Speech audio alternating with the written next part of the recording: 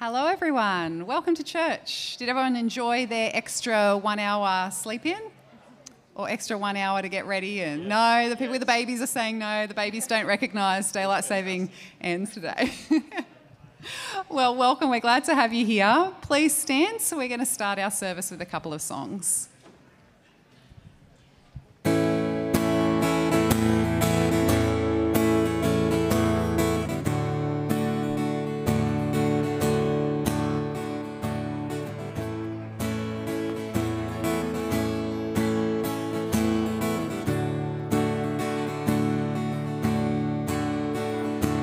Worship the God who was, we worship the God who is, we worship the God who evermore will be. He opened the prison doors, he parted the raging seas. My God, he holds the victory. There's joy in the house of the Lord, there's joy in the house of the Lord today. And we won't be quiet, we shout out your praise. Surely in his place, and we won't be quiet. We shout out your praise.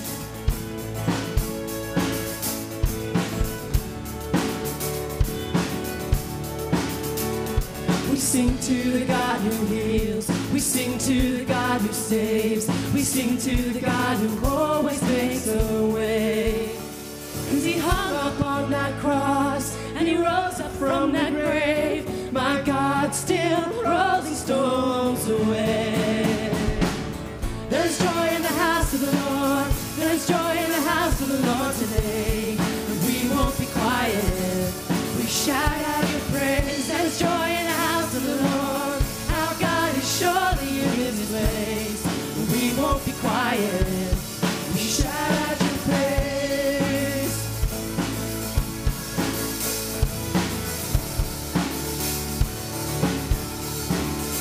We were the beggars, now we're royalty. We were the prisoners, now we're running free. We are forgiven, accepted, redeemed by your grace. Let the house of the Lord sing praise. We were the beggars, and now we're royalty. We were the prisoners, and now we're running free. We are forgiven, accepted, redeemed by your grace. Let the house of the Lord sing praise. There is joy in the house of the Lord. There is joy in the house of the Lord today. And we won't be quiet. We shout out your praise. There is joy in the house of the Lord. Our God is surely in his place. We won't be quiet. We shout out your praise. There is joy in the house of the Lord. There is joy in the house of the Lord today. And we won't be quiet. We shout out your praise. There is joy in the house of the Lord. Our God is surely in his place. And we won't be quiet. We shout out your praise.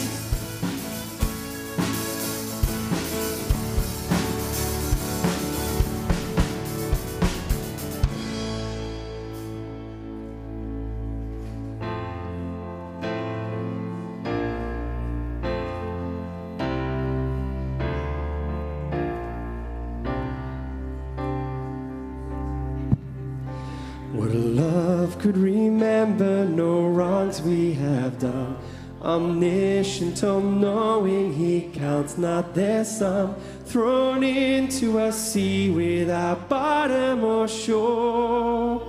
Our sins, they are many, his mercy is more. Praise the Lord, his mercy is more. Stronger than darkness, new every morn. Our sins, they are many, his mercy is more.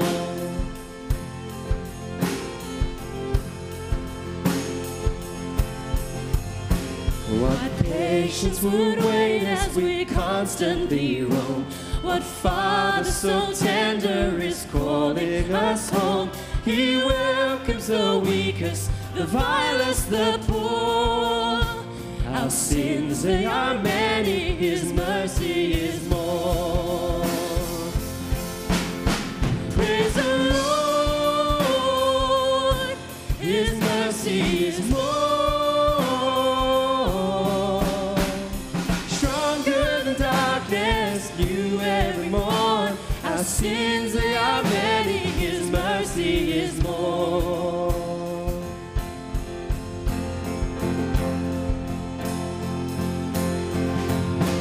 What riches of kindness He lavished on us. His blood was the payment, His life was the cost. We stood neath a debt we could never afford.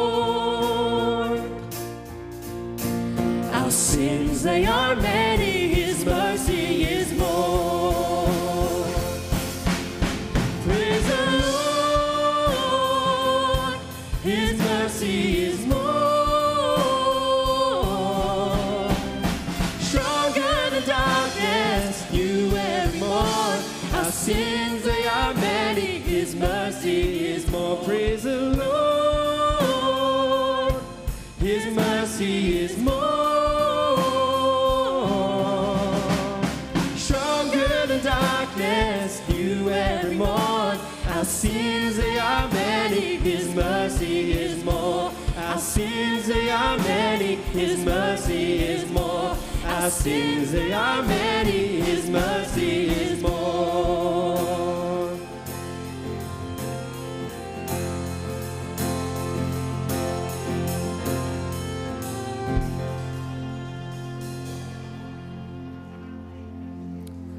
Praise the Lord, His mercy is more. Can I encourage you to take a seat as we begin our time together this morning? I want to pass on my hearty welcome to you, particularly if it's your first time. If I haven't met you in person, my name's Phil, and I've got the pleasure of leading us through our service this morning. It's great to gather as a church to worship and glorify the Lord, the risen Jesus, and we did have the pleasure last week of celebrating Easter, the resurrection of our Lord Jesus Christ. And it was a huge event, our biggest on record. So if you were here with us celebrating that time, it's great to have you back this week. If you're new today or joining us from the first time last week, an extra special welcome to you. We'd love to get to know you a little bit better. And the best way to do that is if you just pop out to the info hub out in the foyer after the service. Please introduce yourself to the people out there, and they'll get to find out a little bit about your story, and then hopefully you can find out a little bit more about us here at Menai. Well, this morning, I guess here at Menai we love to long to see people find life and hope in Jesus Christ.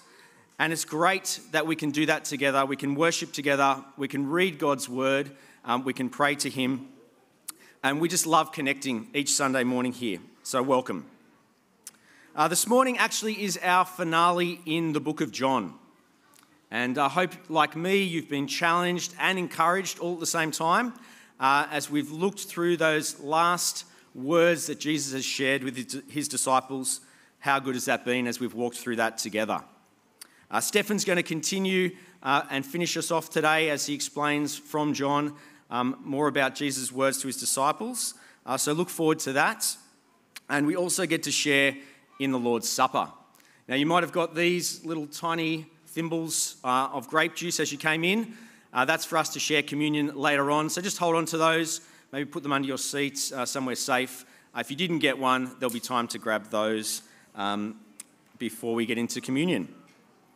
But before that, there's a couple of things that are happening in the life of our church that I would love to draw your attention to. And the first one of those is Camp 1. And it should come up on a slide because it's awesome. And it's awesome for so many reasons. Here you go.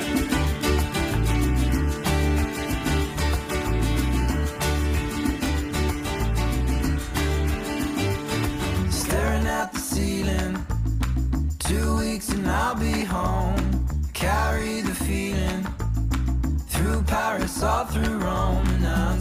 thinking back to the time under the canyon.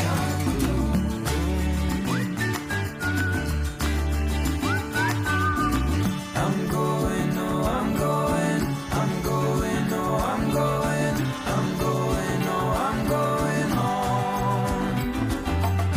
I'm going, oh, I'm going, I'm going, oh, I'm going, I'm going, oh, I'm going home.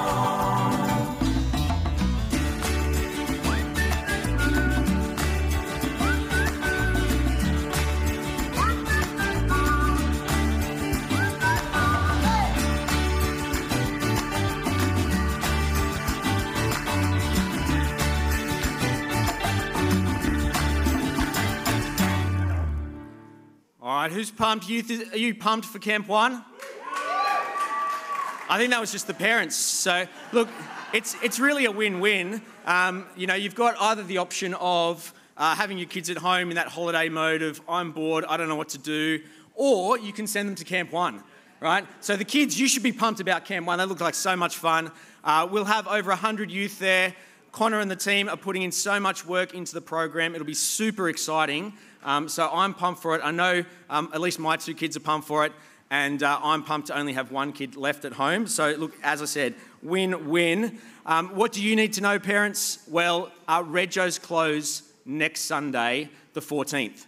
So you don't want to miss out and then have your kids at home while every other kid at church is there, and then they come back from camp and say, Mum, Dad, why didn't you send me? Right? So look, nothing like a plug that's also is funneled in guilt, right? So, but you get the joy of having your kids encouraged and challenged in the Word, making fun, friends, and memories. So super exciting. The second thing that's going on in the life of our church, we are a church that seeks to see people of Menai understand who Jesus is and find life in Him.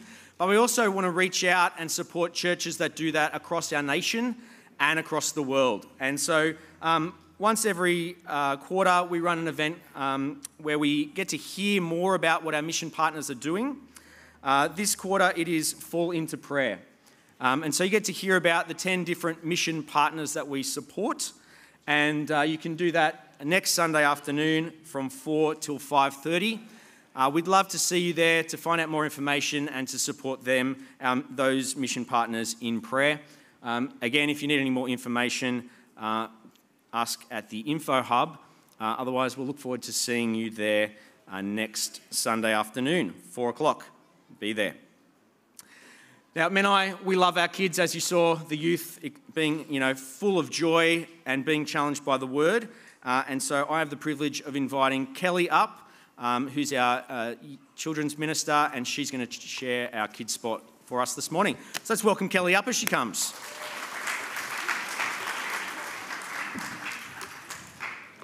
Good morning, everybody. Well, it's lovely to see you today. And guess what? We have made it to the last chapter in the book of John. Hasn't it been an exciting adventure? And guess what I'm going to do today? I'm going fishing. In the last chapter of the book of John, the disciples are in a boat out on the lake, and they have been out there all night, and they've been fishing. The way they fished was not with a fishing rod. They had a net, and they threw their net in over the side of the boat, and then they pulled it up, and they threw it in, and they pulled it up, but no fish. Again and again, all night. No fish. Peter sat down in the boat, and he remembered another day, just like this day, where him and his brother had gone fishing on the lake, and they had thrown their nets in, no fish, not even one fish. And then a man had come walking along the shore, and he told them, throw your nets in just one more time. But Peter and his brother were fishermen. There weren't any fish, but they threw their net in one more time. And all of a sudden, all these fish came from everywhere. And it was Jesus. And Peter knew on that day that this was not an ordinary man. And Jesus said, follow me, and Peter did. But then Peter failed Jesus. Peter said, not once, not twice, but 3 times, I don't even know him. And then Jesus had died. And Peter had not got the chance to tell Jesus how sorry he was. And so here they were again, no fish. And so they decided to go back to shore. But as they were going back to shore, and the sun was rising in the distance, there was a man on the shore, and he said, friends, have you caught any fish? And Peter said, not even one. And the man said, throw your net in again on the right. Can't hurt. And so they got their net and they threw it in one more time. And then all of a sudden there was fish coming from everywhere. So many fish, they couldn't even pull it up. And then they knew who it was. It was Jesus. And so Peter did something he'd done before. He did something stupid.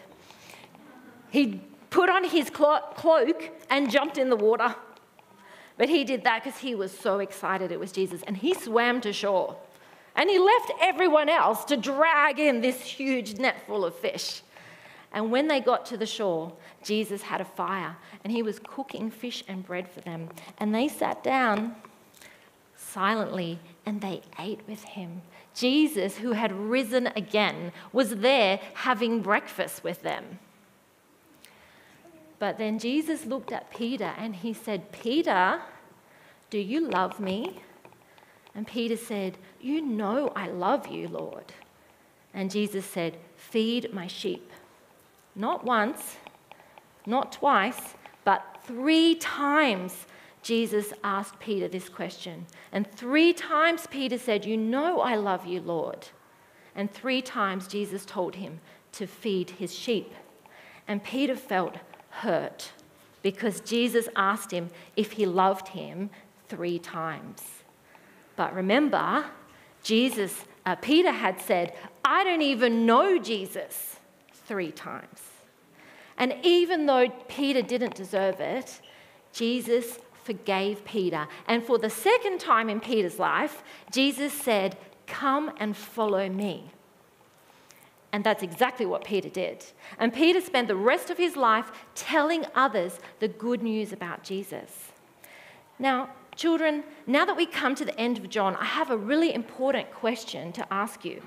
Have you asked Jesus to forgive you for your failures, for all the times you have said no to God and lived your own way?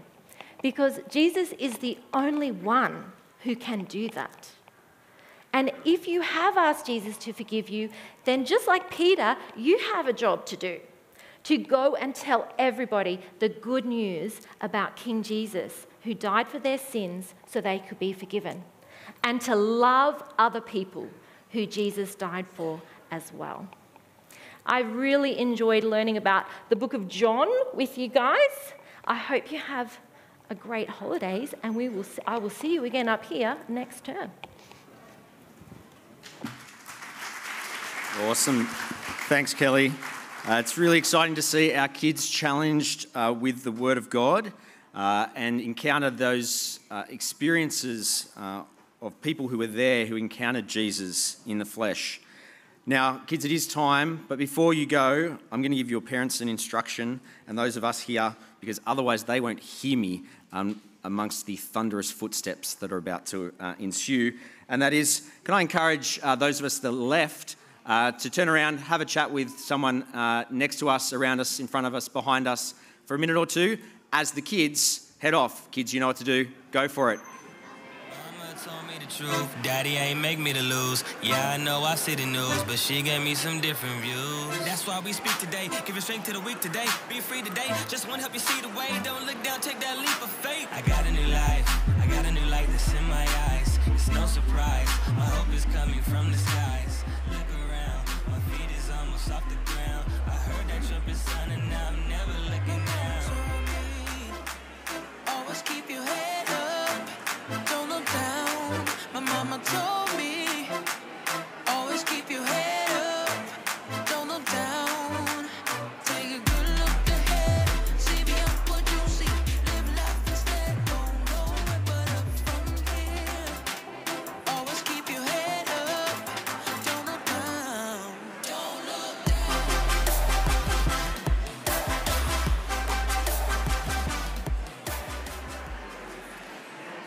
Well, it's lovely to hear those conversations, and I am going to have to cut those short. Can I encourage you to continue those conversations after our service over a cup of tea or coffee? It's so great to get to know each other and encourage each other in our faith. And just great to hear that conversation going on. It is our great privilege to speak to God in prayer. We have a God who listens, who wants us to relate to him through prayer. And so in a moment, I'm going to ask Richard to come up and lead us in that time of prayer. Then we'll hear from the Word of God. John and then Ryan will be doing our Bible readings for us this morning. And then Stefan will be unpacking that for us as he brings the sermon to us. So I'll hand over to Richard to pray for us. Thank you. Thanks, Phil. Phil was just talking about the fall into prayer, and one of the privileges we have is praying for our mission partners. We have mission partners in Africa, Southeast Asia, Eastern Europe, needy places like that. We also have mission partners in very spiritually needy places called Australia. And one of those is the Waths, who are from Wollongong and work in Wickham in Western Australia. And I'm very fortunate because when I get to pray, often by God's providence, I get the Waths as my prayer partners for the day. And it gives me a chance to just do a little bit more research every time about Wickham and just find out what it's like. Because you think, why would Australia need missionaries? Wickham needs missionaries, and I'll tell you why. You live in Menai, most of you. You're pretty safe living in here. The rate of prevalence of you being impacted by violent crime in Menai is about 1 in 180. In Australia, it's about 1 in 95. In Loftus, it's 1 in 230, so I feel sorry for all you people living in Menai. We're very safe in Loftus. In Wickham, the chance of you being impacted by violent crime is 1 in 18. So it's one of the most dangerous places in Australia. It also has very, very high incomes, like really high. If you look at this is all the ABS data. If you look at the incomes in Wickham, they're more than double the Western Australian incomes. Western Australia is a mining area, but they're much more than double the Australian. So it tells you that there's something strange going on, isn't there? There's a lot of people with a lot of money from mining, but there's a lot of crime. The other thing is, I'm 55 years old. If I live in Wickham, I'm one of the absolute elders in the community. Right? There's only of the people above me, and so there's about 10% of the community above me in age, but almost all of them are between sort of 55 and 60. Essentially what it means is the challenges of living in Wickham, the health issues, mean people die early, and this happens a lot. And I remember the Waths and the Goscombe previously saying to me, we go to funerals all the time. And these are funerals of people in their 40s. Okay, so it's a challenging environment. So what we're going to do is we're going to pray for them first. Heavenly Father, we thank you for our faithful partners in Wickham, Matt and Naomi Wath, and for their personal sacrifices as they enter their 9th year in a tough environment.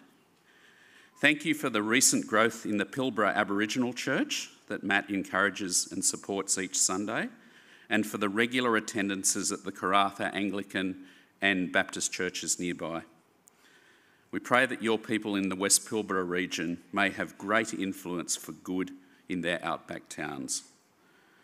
Thank you for Matt's opportunities one-on-one with the inmates of the nearby Roebourne prison each week. We pray that staff shortages preventing the large Bible study group meeting may be resolved soon. Thank you for those men who have benefited from Matt's teaching and kind counsel. We also thank you for Naomi's love for chaplaincy work in the 2 local schools in Wickham, and pray that she will have many gospel opportunities with both staff and children. May both Matt and Naomi do everything in your strength, power and wisdom, and may lost people in Wickham be saved by the powerful working of your Holy Spirit. Locally, we thank you, Father, for the amazing work with young people in our church, with Comets and Kids Church. And we pray especially for school scripture and the challenges it continues to face. We ask that in your wisdom You enable young people to come to know you. Thank you for all the faithful scripture teachers, both from our church and many others. Pray that many kids come to know about you. We thank you that the government still encourages and enables scripture in schools, although it's clearly threatened. And Father, we pray for our local school across the road, Lucas Heights Community. We thank you for their first ever Easter service where 30 kids turned up. And we thank you that scripture is now going to be taught for the first time in the high school from term 2. Father, we pray for all of those people locally in need, be it spiritual, mental, physical or emotional. We pray that may people look to you in their time of need and find peace, resolution and comfort. But more importantly, may we as your servants be careful and kind to those in need. Help us to be generous to them. Change our hearts so that we are aware when others need us and guide us in ways to serve others. Father, we thank you now for the gifts that are offered to help serve this church and the community by our members. May they be used to strengthen your kingdom and your people, be a shining light of your glory in our area. Father, thank you that we are so blessed that we get to hear your word preached faithfully here at Menai. Thank you that as we hear your word today, that you speak to us through your divinely inspired words and text. Please help Stefan to speak clearly and truthfully. Each and every one of us will grow as a result of what we hear. In our Father and his Son's name we pray this. Amen.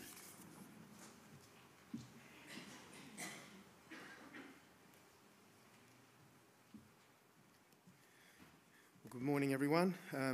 As we've just heard in our prayers, as we've just prayed, preparing our hearts to hear God's word, I'm going to read out the first reading this morning from Luke's Gospel, chapter 22, starting at verse 54. You can follow in your own Bibles or up on the screen. Luke 22, starting at verse 54. Then seizing him, they led him away and took him into the house of the high priest. Peter followed at a distance. And when some there had kindled a fire in the middle of the courtyard and had sat down together, Peter sat down with them. A servant girl saw him seated there in the firelight. She looked closely at him and said, "This man was with him." But he denied it. "Woman, I don't know him," he said. A little later, someone else saw him and said, "You are also one of them." "Man, I am not," Peter replied. About an hour later, another asserted, "Certainly this fellow was with him, for he is a Galilean." Peter replied, "Man, I don't know what you're talking about." Just as he was speaking, the rooster crowed. The Lord turned and looked straight at Peter. Then Peter remembered the word the Lord had spoken to him. "Before the rooster crows today, you will disown me 3 times." And he went outside and wept bitterly.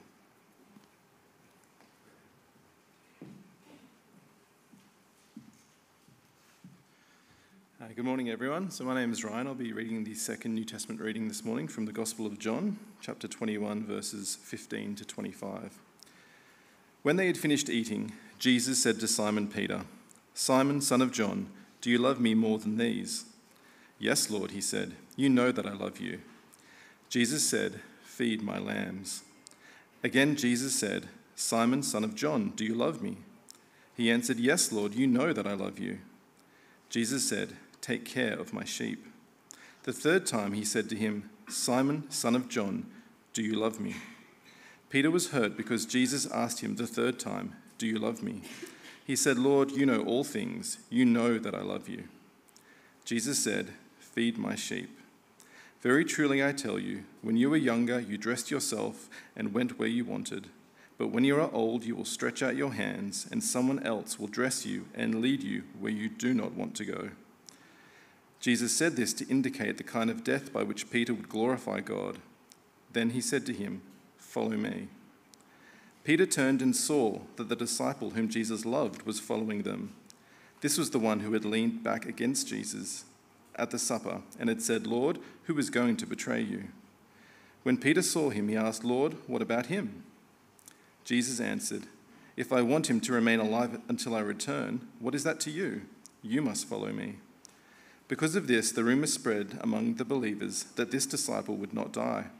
But Jesus did not say that he would not die. He only said, "If I want him to remain alive until I return, what is that to you?" This is the disciple who testifies to these things and who wrote them down. We know that his testimony is true. Jesus did many other things as well.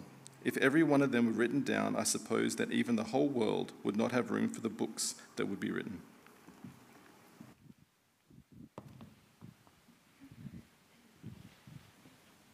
Don't take that from me. I'm not that good. Need something to leave my notes on. Hi friends, great to see you today. We've come from a wonderful term looking at the end of John's Gospel from chapter 13 to chapter 21. And then last week, as Phil said, we had a wonderful Easter together. And you would have thought that we got to the climax. I mean, Jesus died, that wasn't the climax, although in many ways, theologically, that's the climax. But then he rose again, and we celebrated that last Sunday. What more could be said? But John read another chapter, chapter 21, and that's what we're looking at today. And I want to say it's a glorious chapter, a really helpful chapter, and it finishes off a lot of what John has been saying all along. So I'm going to pray for us, that God will keep us attentive, that God will help us to understand, but go away from here today changed by what we hear. So let's pray to our Heavenly Father. Father, we do thank you so much for your word to us. We thank you for the Apostle John, and we thank you for the way that he has recorded these things so that we would know who Jesus is and what he came to do. And Father, we pray that as we see the way that he interacts, Jesus interacts with Peter, that it will help us to see our own lives and what we need to do in response to Jesus. And we pray it in Jesus' name. Amen. I ran a Bible study group for a group of senior men some years ago. Majority of these men were twice my age or more, and many of the men had been in the church longer than I had lived. And so they were seasoned men, and they were used to gathering together to read the Word. And we were looking at the book of Ephesians together, and we came to chapter 2. And I said, how good is it that Jesus' death on the cross is all that we need to be saved by him? And one of the guys, one of the kind of more senior guys that was very well respected, said, yes, Stefan, how good is it Jesus' work on the cross saves us and the good things that we do? I just kind of let that hang there for a moment. I thought, hang on, I hope alarm bells have gone off in your head. That's not exactly quite right. How good is it that we're saved by Jesus on the cross and the good things we do? So I thought, well, this is one of the respected guys, so I better be careful here. So I just decided the best thing to do is just say it again. Just say the truth again. How good is it, I said, that we're saved by Jesus' death on the cross alone? And he came back pretty quickly afterwards and said, yes, Stefan, it is good that we're saved by Jesus' death on the cross and the good things we do. The tennis match has started. The guys watching one, watching their friend, then watching Stefan. How's he going to respond? Then watching the guys. What's he going to say next? And I thought, well, the only thing I can do here is let's go back to the passage. So we went back to the passage in Ephesians 2, and I said, well, let's just read that passage again. It says, for it is by grace you have been saved through faith, and this is not from yourselves. It is the gift of God, not by works, so no one can boast. It's true, isn't it? It's all of Jesus. It's all of Jesus. It's none of us. And so it's through what Jesus did on the cross that we're saved by God. And I'm thinking, what's going to come next? Quiet.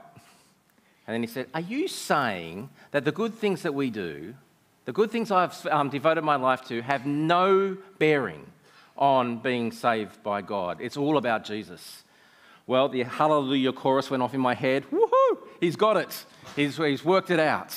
But, not wanting to come across as superior in any way, I said, yeah, that's what the Bible says, isn't it? And he sat back in his seat, folded his arms and said, well, I don't believe that. And at that moment, I thought, I've got nowhere else to go here. Well, the next verse says, and we just kept going, grace it is actually really hard to accept, isn't it? It seems too good to be true.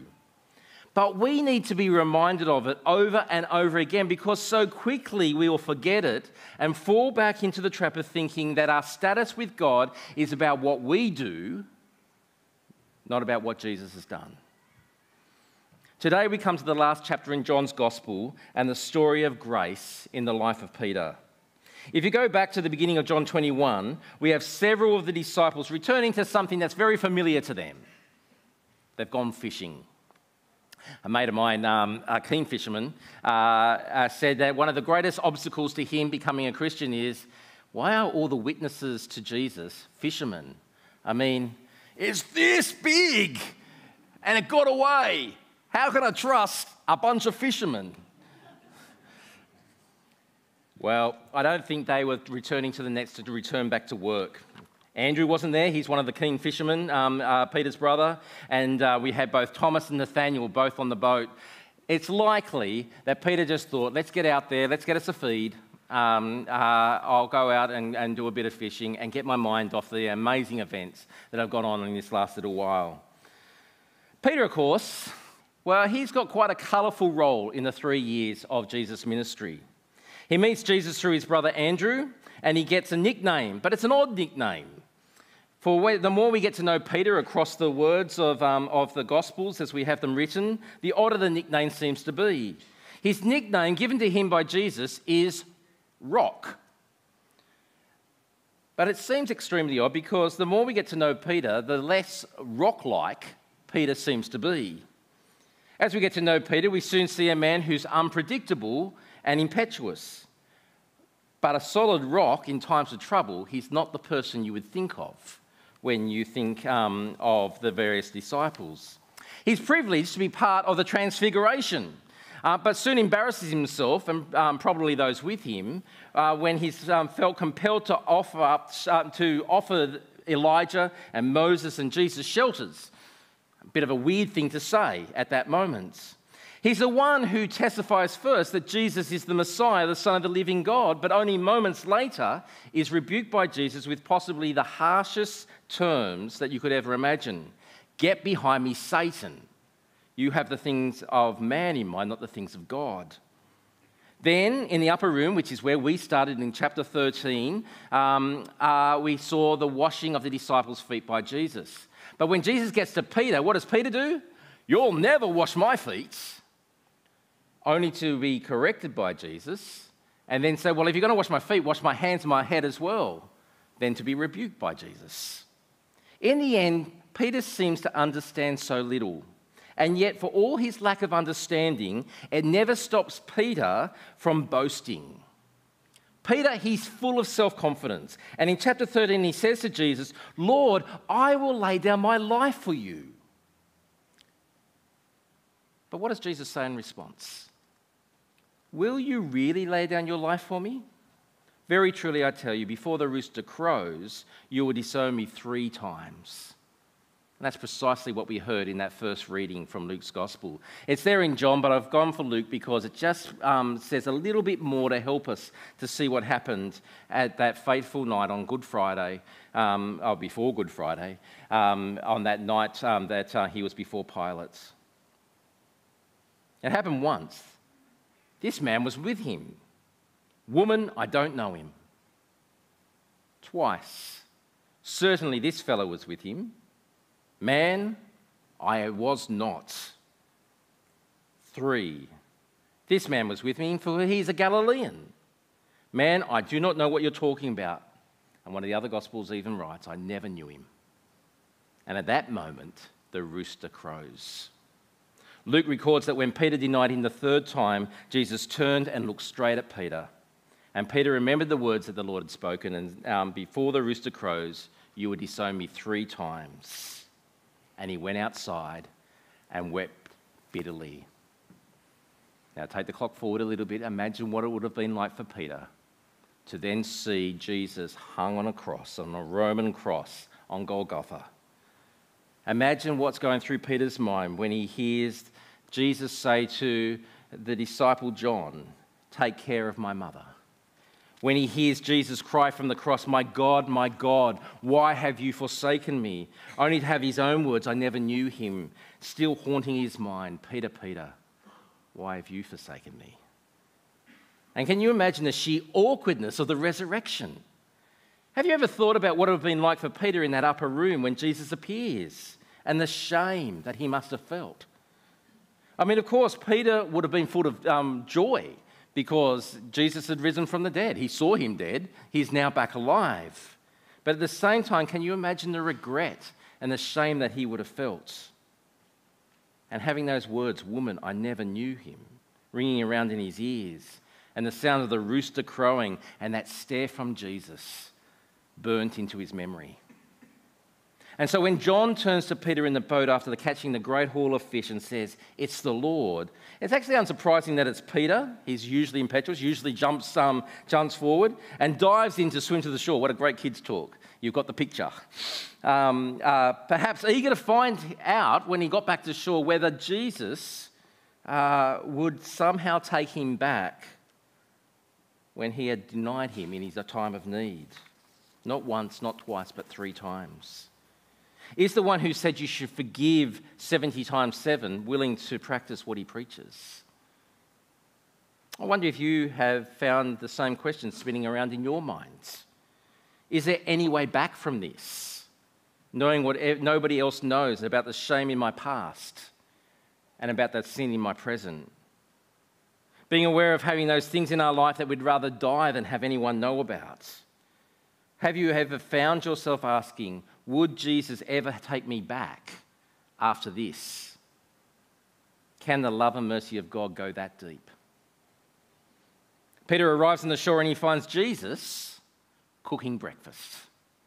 Only days before, he had seen him nailed to a Roman cross. He saw the spear enter his side to prove that he was dead. He saw him buried in a cave, and now here he is, crouching down on the beach, cooking breakfast for his friends.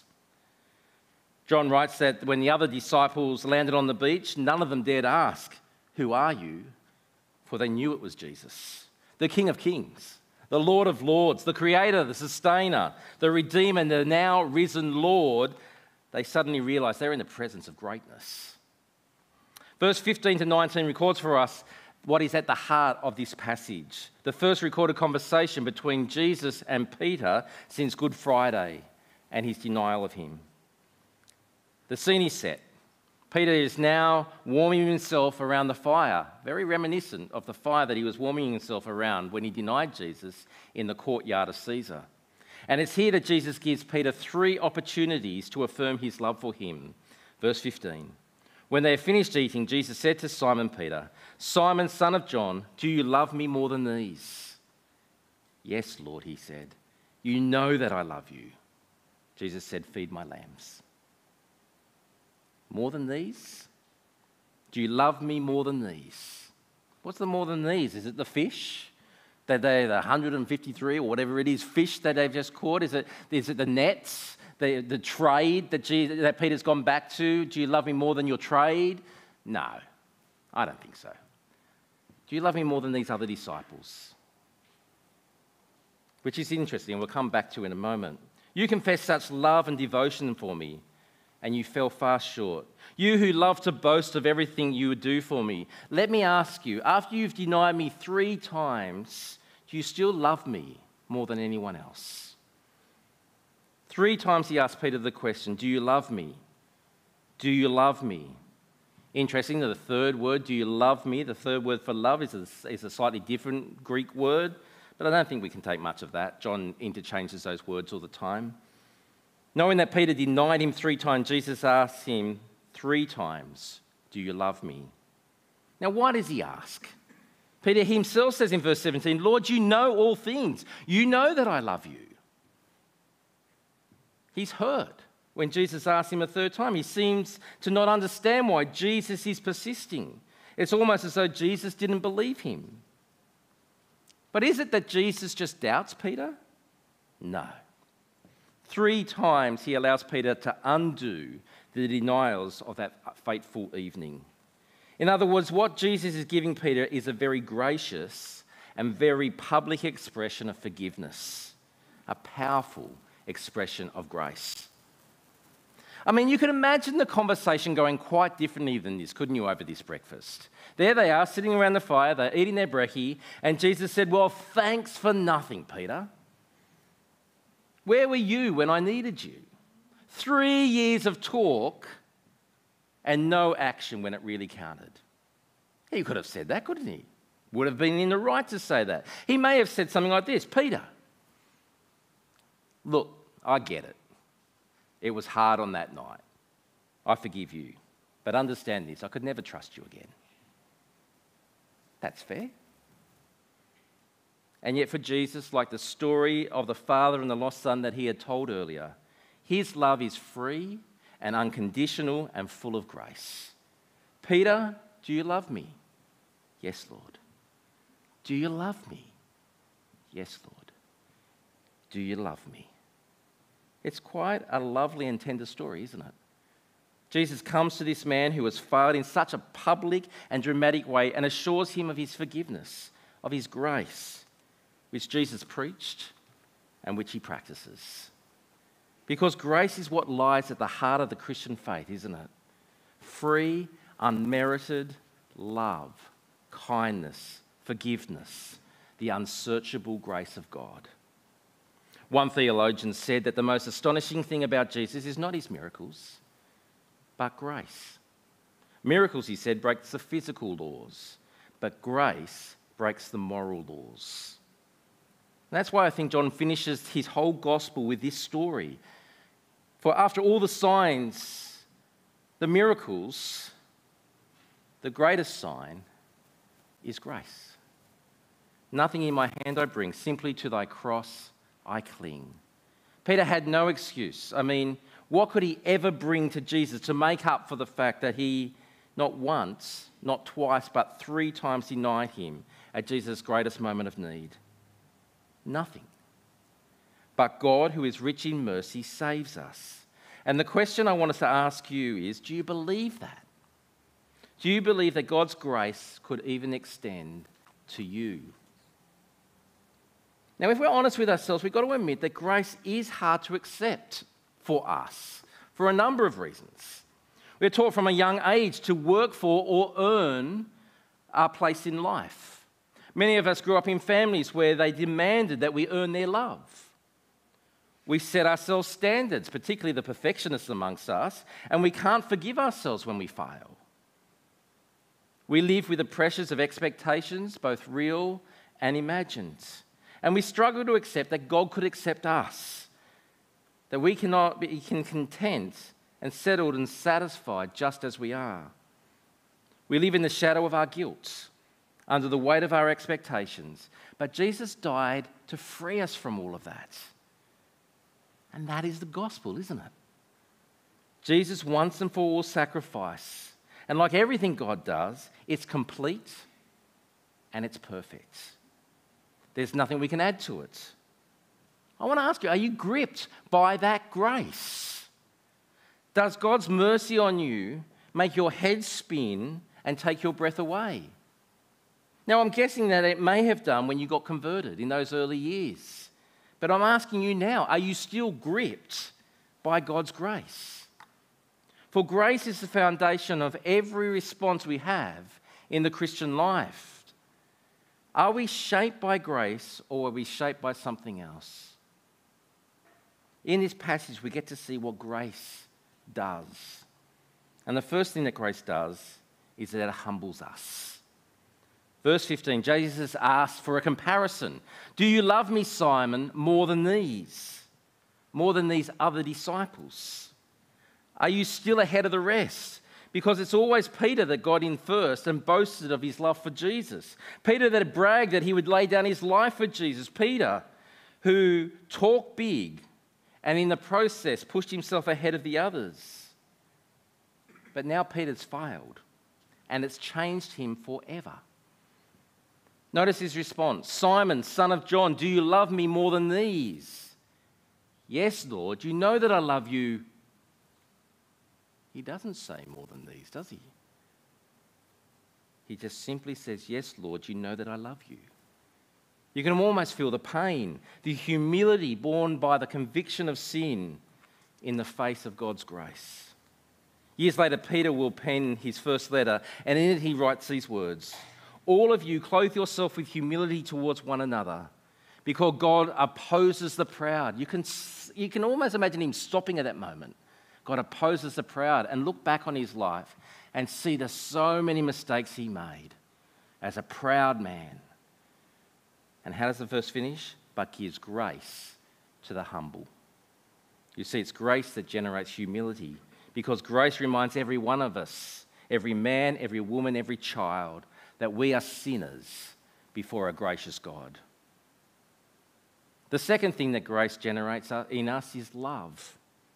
This is love, not that we love God, but that he loved us and sent his Son as an atoning sacrifice for our sins. Now, I realise that we're not so comfortable in Australia, particularly us blokes, talking about emotions. But it's the reaction God uses to express his attitude towards us, and it's the word that the Bible uses for our response to God. "Peter, do you love me?" And Peter answers, "Yes, Lord. You know that I love you."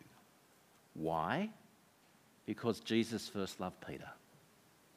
You see, the measure of your love for Jesus is how much you've plumbed the depths of Jesus' love for you. Because the Christian life is more than just a matter of the mind. I mean, it is that, but it's also an affair of the heart. A daily falling in love with the God who first loved you. Love the Lord your God with all of your heart, all of your soul, all of your mind. You see, that's more than just grasping good doctrine. It is that. It's more than just a clear understanding of Scripture, though it is that too. It's even more than a genuine commitment just to doing God's will, though that's a big part of it. It's a love for God that renews your mind and which shapes your affections and that drives your will. That's why Paul prays for us and for the Ephesians, that you might grasp how wide and long and how high and deep is the love of Christ for you. Well, grace humbles us. Grace produces love. And thirdly, grace frees us. It frees us from the pressure to succeed and to achieve. You see, grace means that there's nothing that I can lose. I don't need to achieve, I don't need to perform, because I have everything given to me freely from God. I can't lose anything. I won't miss out on anything because I'm a child of grace. It frees us from that works mentality that somehow we can do enough to please God. It humbles us to realise it's all of God and not of us. The fourth thing grace does is it motivates us for service. Notice what flows from Peter's reinstatement by Jesus. Verse 15, feed my lambs. Verse 16, take care of my sheep. Verse 17, feed my sheep. And then in verse 18 and 19, a declaration about how Peter is going to die. Grace motivates us to do the work of Jesus for Jesus' sheep. They're not our sheep. Our ministry is to do the work of the shepherd. We're under shepherds, but to do the work of the shepherd. It's a reinstatement to now have the responsibility to teach the word of God, to point people to Jesus. It's interesting to go under St. Peter's Church in Rome. If you go far enough down, it's hard to get to. It's way, way, way down. You can actually get to see the bones of St. Peter, well, so they claim. They are there because the symbolism is meant to communicate that the church, the Catholic Church, was founded upon St. Peter. Well, I'm not sure about that, but perhaps it's better to think of those bones surrounded by the rock. Because Peter was the rock that Jesus built his church upon. And he did it through Peter's testimony about Jesus and his service, the way that Peter took the word of God and ministered to those he talked to. along with the other disciples, along with generations of other disciples who testified to the truth of the gospel to which we now belong. You see, what happened to Peter after this encounter with the risen Lord Jesus? Well, the truth is he never recovered from God's grace, and he gave himself in service, a service that would ultimately lead to his untimely and horrific death because of that grace and to the glory of God. How about you? Have you ever recovered from God's grace? I desperately hope that you would say to me that you haven't. Does that grace make you more gracious to others because God first showed grace to you? Are you willing to forgive those who hurt and offend you because Jesus has forgiven you so much more? Is your reason for serving here at church motivated by your understanding of how profoundly you have sinned, but how deeply you have been forgiven? Since you became a Christian, how has grace, God's grace, permeated your life, your character, your goals, and your ministry? I want to finish by sharing a video that we made in preparation for our Easter services that we decided that we're going to hold back until this week because it so clearly shows the difference Jesus' grace had on Caleb's life. Caleb's a member of our SNC congregation. He got baptised at the end of last year. Caleb's somebody that knew Jesus, followed Jesus, was part of the youth ministry here at this church, and then walked away. Tried to find life in other things, but then came back only last year. And have a look at the difference that of coming back to Jesus had. The difference that grace makes when you understand it and when you put it into your life. This is the story of Caleb Go.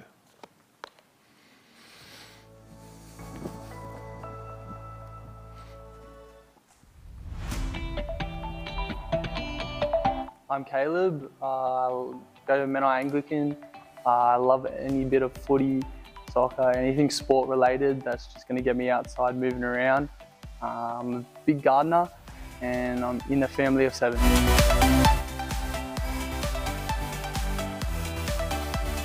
Life before Jesus was just a constant search for, I guess, nothing. Yeah, always grabbing worldly pleasures just to fill a gap. It was just a constant search and just in a dark place, I guess, at a time.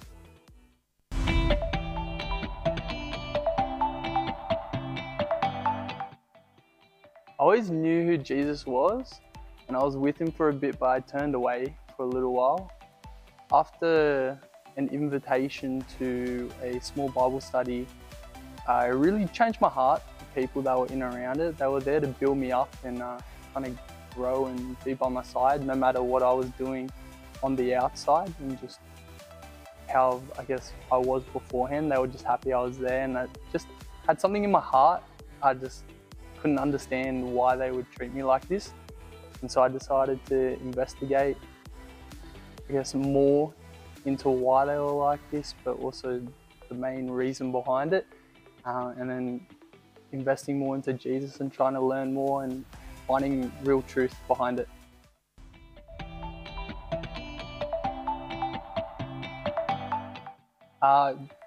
It's the best, man. I think just the relationships that I've built, it's something so special. It's just so much happiness and life behind meeting him. It's just relationship, and I think trying to model my character off him, he's just, I don't know, it's the best.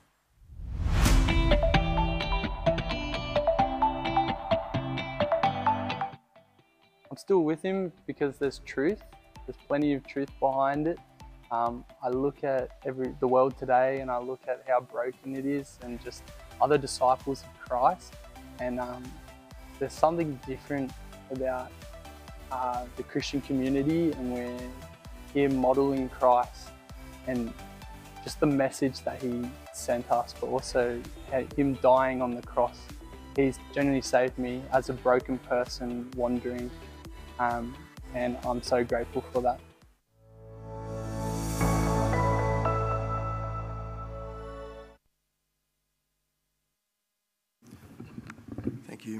My name's Andrew. Thank you so much to Caleb for sharing that, and thanks for Stefan opening up God's Word. We finished John's Gospel. It took 3 years to finish John's Gospel. That's the length of the ministry of Jesus with his disciples. You want to know what happens next term, doing the book of Acts, so looking forward to that. And a holiday series on one of the most practical books in the New Testament, James, we're doing, so look forward to that as well. Do you relate to Peter? I reckon there's a few of us, probably many of us, who actually relate a lot to Peter and the times we failed Christ and just being reinstated by Christ's grace as well.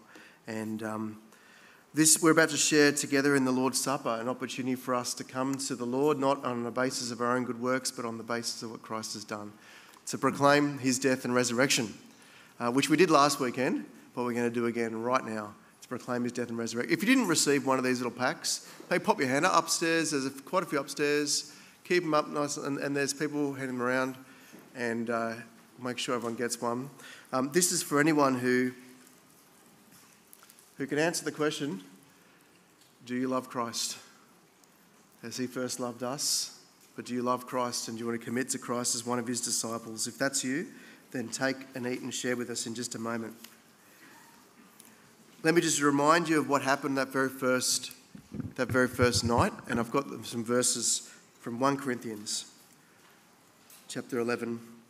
For I received from the Lord what I also passed on to you. The Lord Jesus, on the night he was betrayed, took bread, and when he'd given thanks, he broke it and said, "This is my body, which is for you. Do this in remembrance of me." In the same way, after supper, Jesus took the cup, saying, "This cup is the new covenant in my blood. Do this whenever you drink it in remembrance of me. For whenever you eat this bread and drink this cup, you proclaim the Lord's death until he comes." And so we're going to do that in just a moment. Let's humble ourselves before God. One way of doing that is through prayer, and we might pray the Lord's Prayer together. Peter said, God's word says, God opposes the proud but gives grace to the humble. So let's put that into practice now, calling on a Heavenly Father for his will, his kingdom, his way. Let's pray together. Our Father in heaven, hallowed be your name. Your kingdom come, your will be done on earth as in heaven. Give us today our daily bread. Forgive us our sins as we forgive those who sin against us. Lead us not into temptation, but deliver us from evil. For the kingdom, the power, and the glory are yours, now and forever. Amen. Just want to take a moment getting ready, opening up, taking the piece of bread, opening up for the grape juice.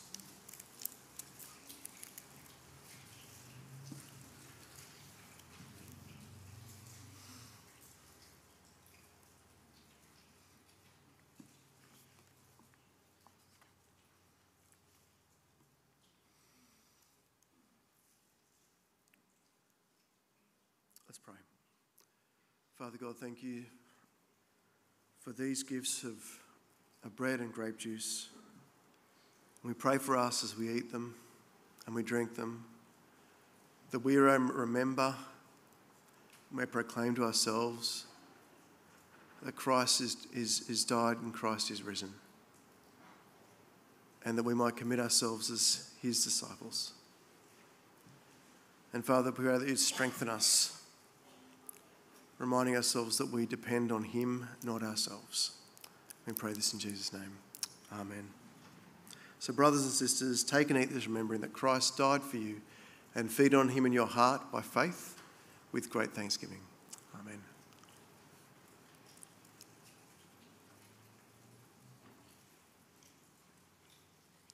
And drink this, remembering that Christ's blood was shed for you and for many, for the forgiveness of your sins, and be thankful.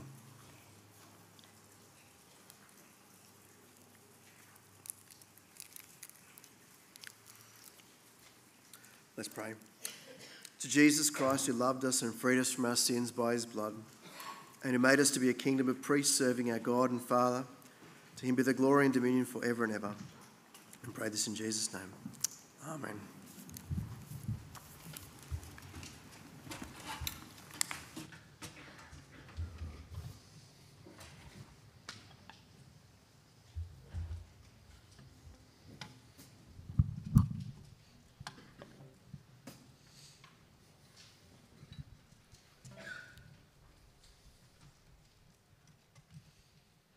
Okay, we're going to stand and sing. Would you mind, visual team, popping up the verse 2 of the first song? I just wanted to draw us back to Stefan's sermon. It's, I was dead in the grave. You guys got it? I was covered in sin and shame. I heard mercy call my name. He rolled the stone away. And then our chorus goes, Amen, amen. I'm alive because he lives. And I was just thinking, I'm spiritually alive. We don't say because I'm a good person. I'm alive because I've done a lot of good works. I'm alive because I'm better than that person over there, or I didn't murder anyone, or it's not like that. And it wouldn't be worth singing about, would it? But we're singing about that we are spiritually alive. He's given us life, and not because he lived, but because he lived, died, and rose again, and he lives now interceding for us. So we'll go back to the start of the song. Please stand, please join with us as we sing.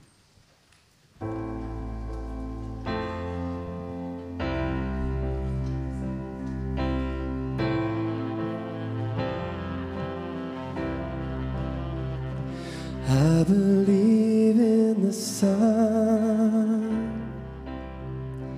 I believe in the risen one. I believe I overcome by the power of his blood. Amen. Amen. I'm alive because he lives. Amen. Amen. Let my song join the one that never ends, because he lives.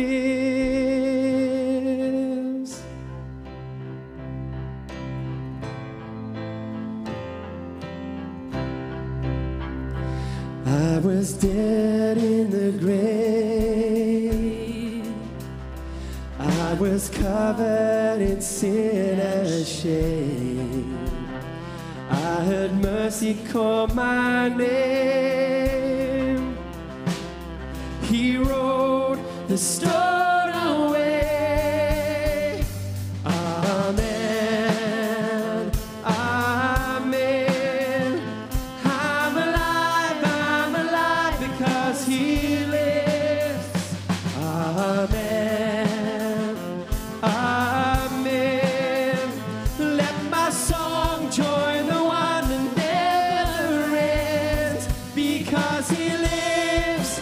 I can face tomorrow, because he lives. Every fear is gone. I know he holds my life, my future in his hand. Amen.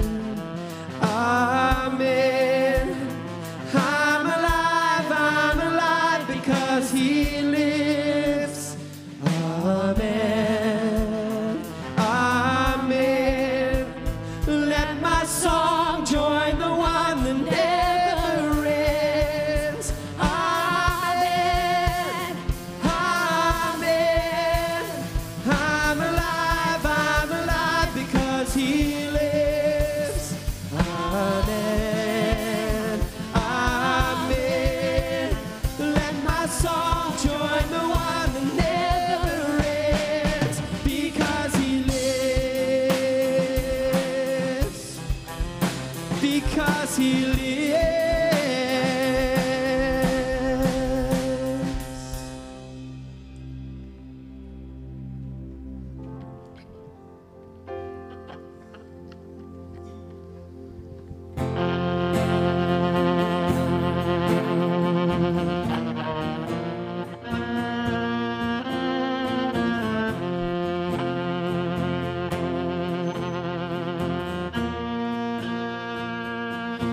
Oh Lord my God, when I in awesome wonder consider all the worlds thy hands have made, I see the stars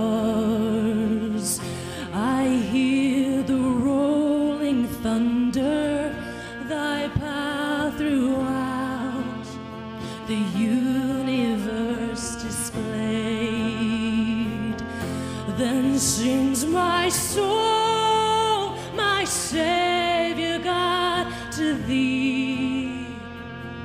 How great thou art, how great thou art. Then sings my soul, my Savior God, to thee. How great thou art, how great thou art.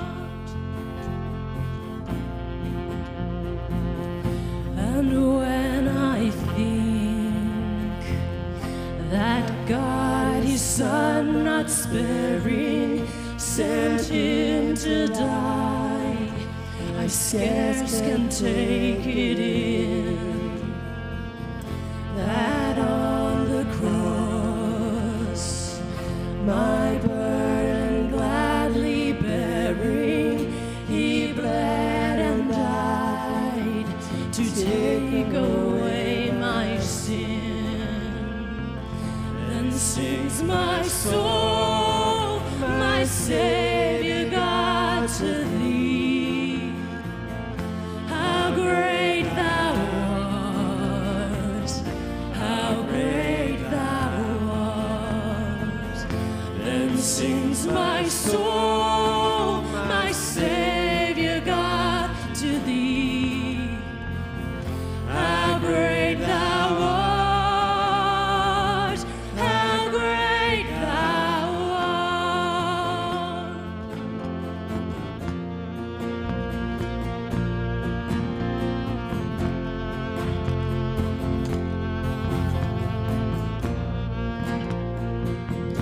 When Christ shall come with shouts of acclamation and lead me home, what joy shall fill my heart.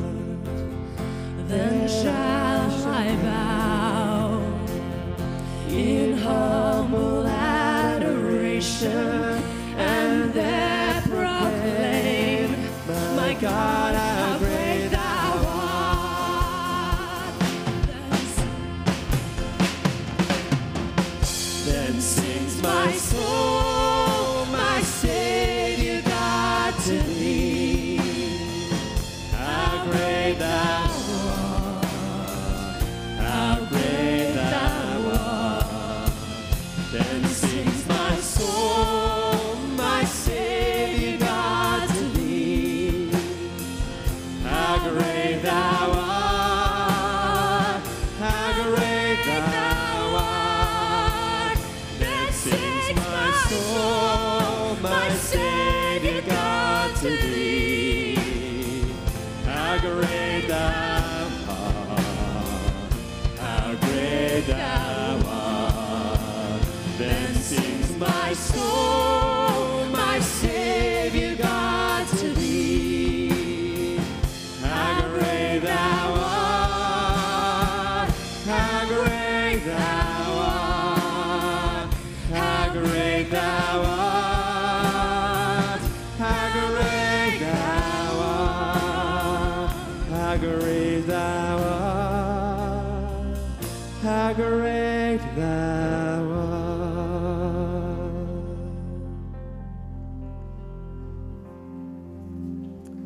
How great is our God. Can I encourage you to take a seat as we reflect on that? And I hope you picked it up in Caleb's interview, how gripped he was by the grace he'd received. He's turned to him and he has life to the full, life found in Jesus. How exciting is that someone amongst us has come and bowed the knee and turned to Christ. We seek to see people do that every week. And so I hope you've been encouraged and also challenged this morning through what Stefan had to say. If you've got questions about anything that was said this morning, I'm sure Stefan or Andrew would love to chat with you. The formal part of our morning is over, but can I encourage you to share in those conversations that you started throughout our service. There's tea inside, coffee outside. There is children to pick up, but you've got a little bit of time. And yeah, I hope you're filled with the joy of knowing that we have life found in Jesus. Thanks for joining us, and we'll see you next week.